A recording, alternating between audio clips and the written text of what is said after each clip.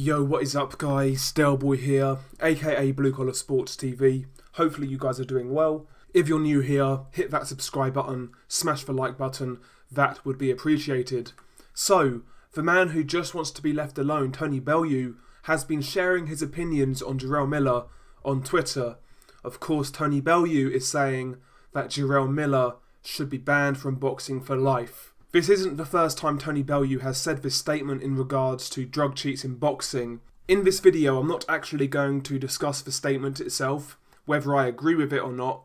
That might be in a separate video, but what I will say is I want to point out Tony Bellew's hilarious hypocrisy in regards to this statement. First and foremost, Tyson Fury is a friend to more than one drug cheat in the UK. Fighters who have tested positive for PEDs and have served bans for doing so. I'll give you a few examples. Dillian Whyte, Tyson Fury, Billy Joe Saunders.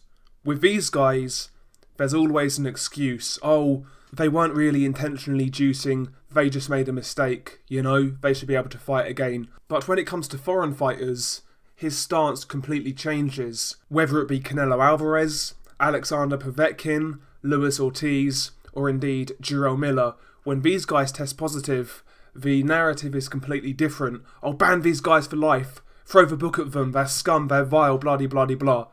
The narrative completely changes when you're not a friend of Tony Bellew, or you're not from the same country. You know, Tony Bellew's hypocrisy is a joke. He's apparently against drug cheats, yet he's commentated on fights where drug cheats have fought. He's made money by commentating on those fights. If he felt that strongly about it, why would he attach his name to these such fights?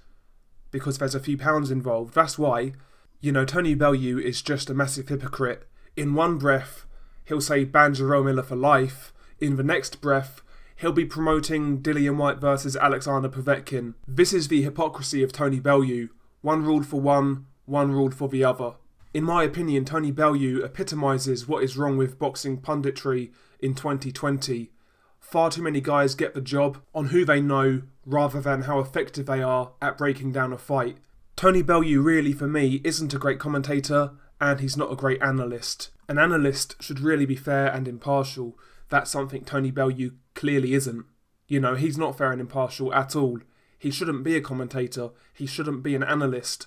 The guy is full of shit, as far as I'm concerned. And he's really just an example of the shocking punditry and commentary of boxing in 2020. Just completely awful. He fits right in at Sky, you know. We've got Tony Flip-Flop Bellew. We've got Johnny Nelson, aka Mr. Tony Bellew is better than Alexander Usyk technically.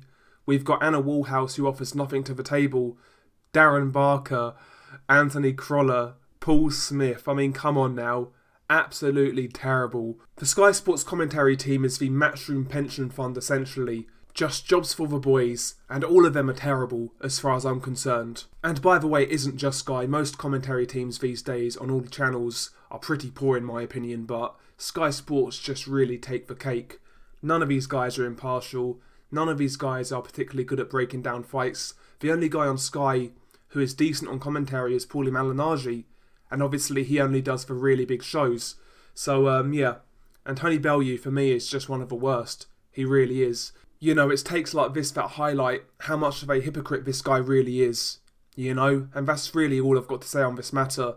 As for the initial statement, Jarrell Miller should be banned from boxing for life, well, I think I'll make a separate video on that. I think there's a couple of problems with that statement, given how boxing is governed right now, how drug testing is carried out, the different organisations, testing agencies, different commissions, etc, etc. What I'm trying to say is, in short, the people who are screaming, let's ban Jarrell Miller for life, let's ban all PED cheats, they're really not looking at boxing sensibly, and they're not taking into account how boxing is actually governed, how many different agencies there really are, and how many different commissions there are, all with different standards. People are looking at this case and cases like this from the emotional standpoint, and they kind of leave their rationale out the window.